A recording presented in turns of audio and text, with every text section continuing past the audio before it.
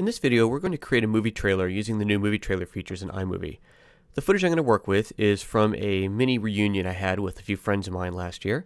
And as you can see here, we've got a bunch of footage in here, some of it pretty bad shape, lots of wiggling going on in here, lots of camera movement, and quite a bit of footage, obviously a lot of people in these. And we're going to get to take advantage of some of the exciting new features in iMovie, such as people identification, stabilizing clips, and so on. So to start off, we're going to go ahead and create a new project. To do that, I'll go up to the File menu and click New Project.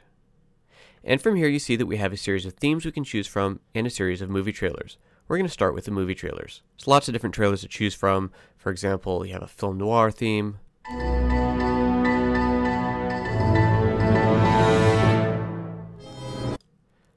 travel themes,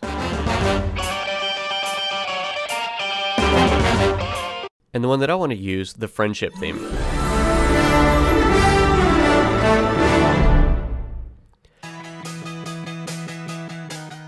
Let's go ahead and create a new project in here. I'm going to call this High School Redux, and we're going to